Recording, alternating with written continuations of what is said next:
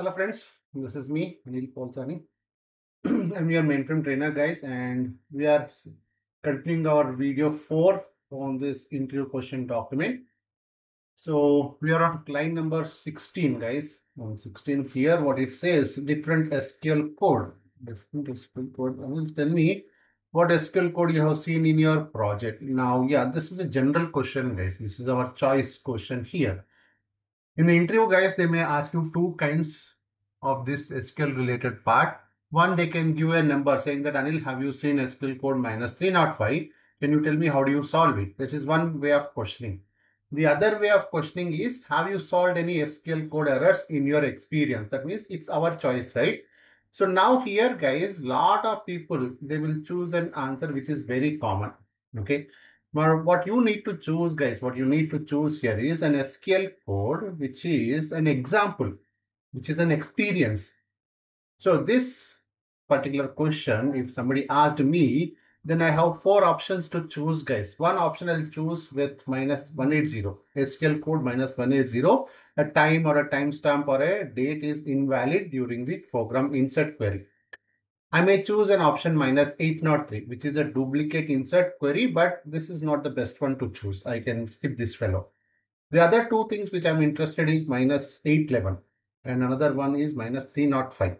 So 811, 305 and minus 180. These are the perfect options that you can choose if they ask you to choose anything on your site.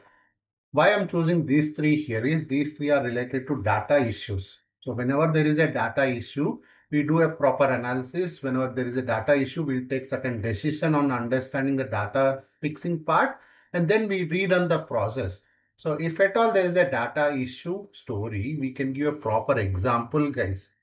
So you choose, guys, you choose which example you want in this particular topic.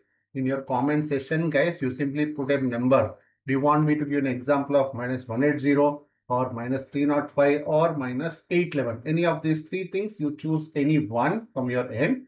In the next video, we'll add that part. Okay.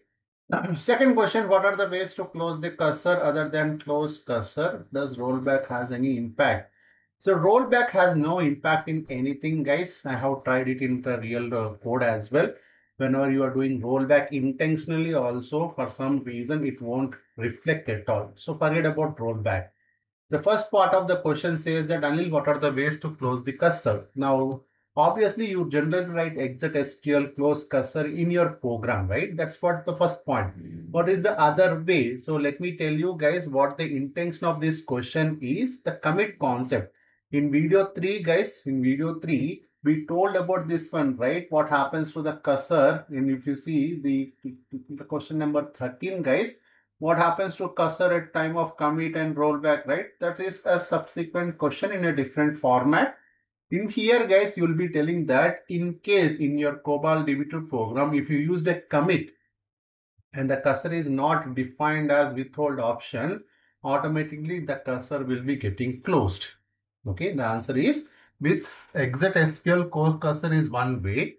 Commit in the program also will close the cursor second way. And I'll tell you guys, even if you don't use the exit SQL close also, even if you don't write commit in the program as well, if your program is successful, by default system will close anyway.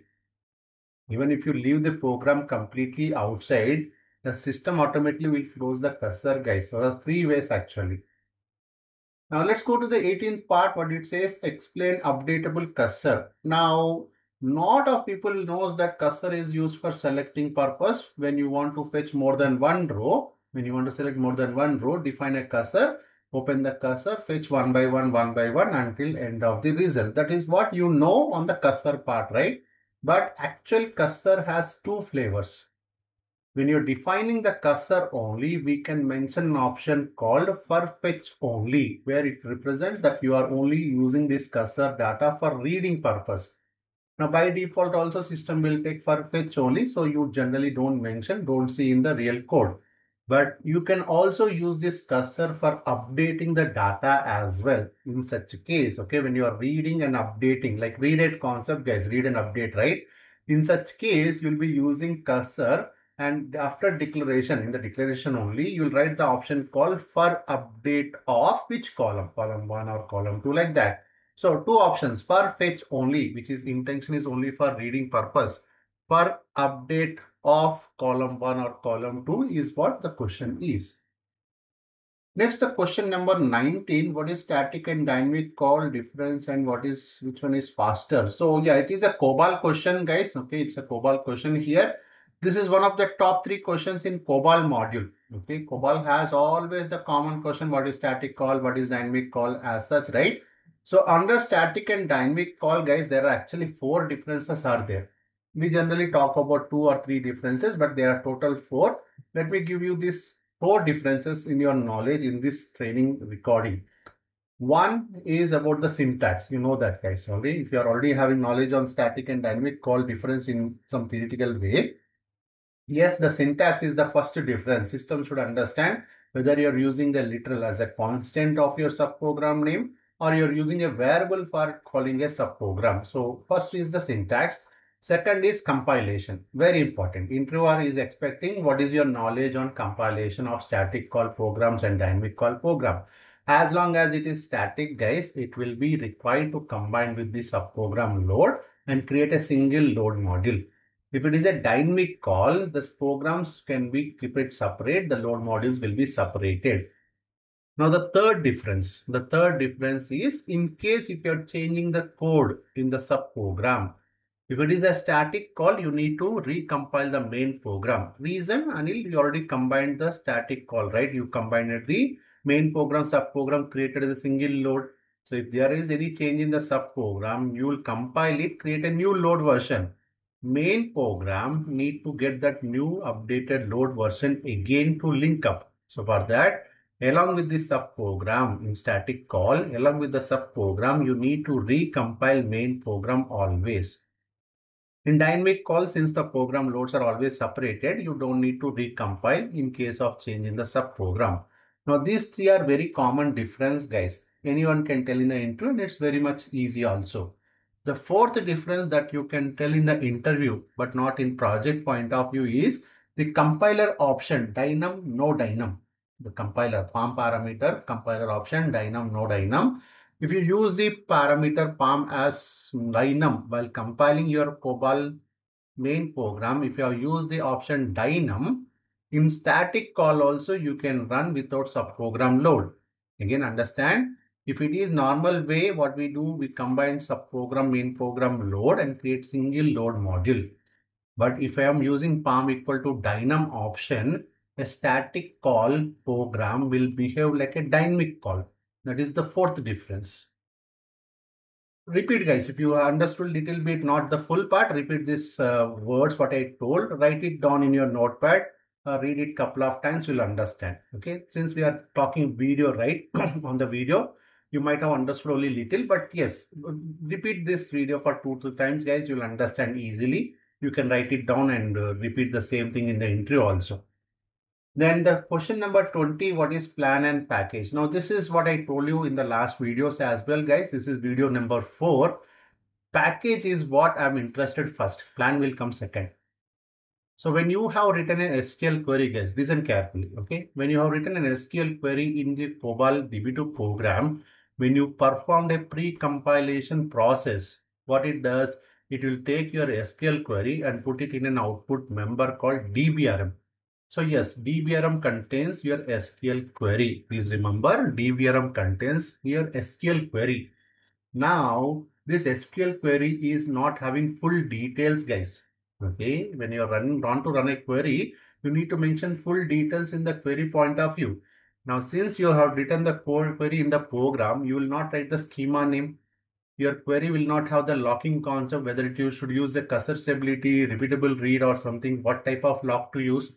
Who is the authorization for that? What happens if the query is error? All these details you will not mention in the program query. So what we do here is during the bind package step, okay, during the bind package step, along with your query, we'll attach some details using the concept of bind parameters.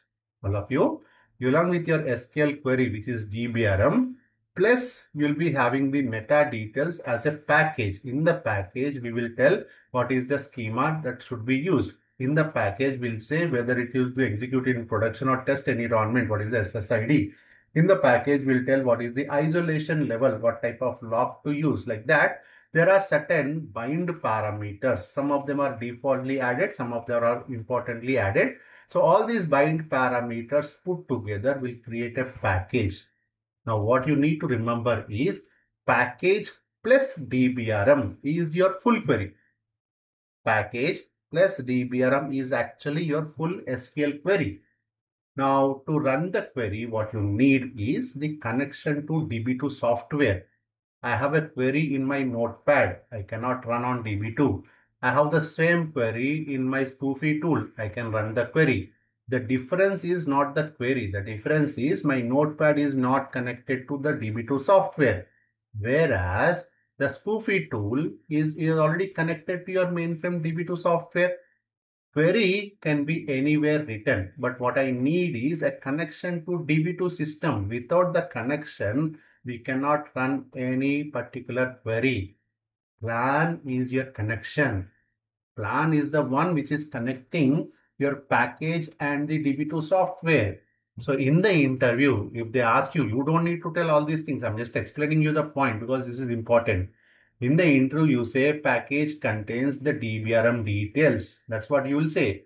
Plan contains the package and connection to execute the package. Got it? Little bit, right? So again, repeat the video, guys. You'll understand most of it as such. So we are done with this another 5 part of question. This is video number 4. We have other videos in the English language only, guys. We'll cover the remaining part as soon as possible. Within this week or next week, we'll cover at least another 50-60 questions. Okay. If you understood this part, if you like, guys, please simple subscribe to our channel. And as I told you guys in first point, what SQL code you want me to discuss in the next video, put that in the comment.